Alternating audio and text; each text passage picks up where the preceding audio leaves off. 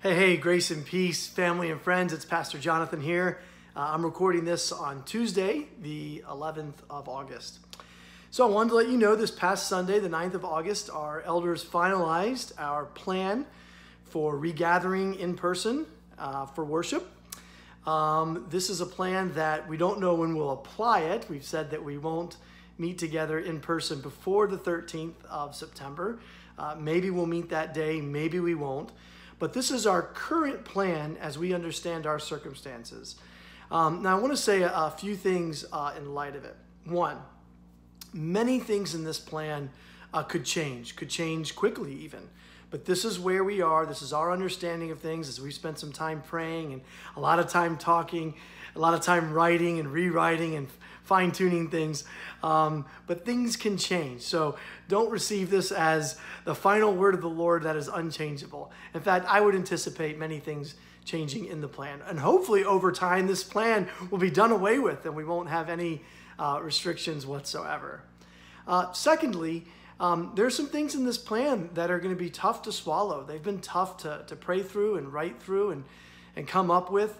But they are the plans that we really believe before the Lord are what we should implement if we were to gather ASAP.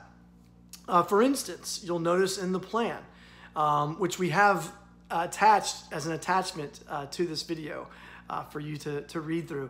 One of the things in the plan is that we will not be singing. Now that is where we are right now. That could change tomorrow. Literally, we could change that.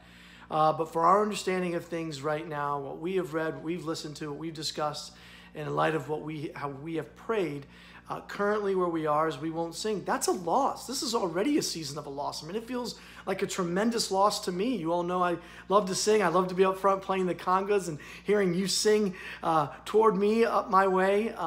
But it's what we feel is right now. So we recognize that some of this that you will read will be painful, will be frustrating, will be hard. We understand that.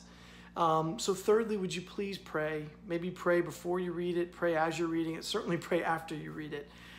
We need prayer. This is the kind of thing that where we might differ, we don't want to be divided. And so we need the Holy Spirit to be with us in very specific ways, to unite us, to encourage us, to help us to realize that this COVID season is not all that there is. One day we will be in the glory of heaven where we will sin no more and suffer no more, and there'll be no more sickness, and there'll be no more confusion, there'll be no more division. We will be one with our God and with each other forever. So here's our plan that the elders of Grace and Peace have put together. And it is, again, an attachment to this video. Thank you. It's actually an attachment to this email where you'll find this video. So I miss you. I love you.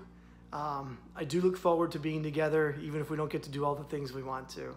I look forward to being together whenever that is. We don't know. So pray, pray, pray, pray. God bless you in every way. I love you.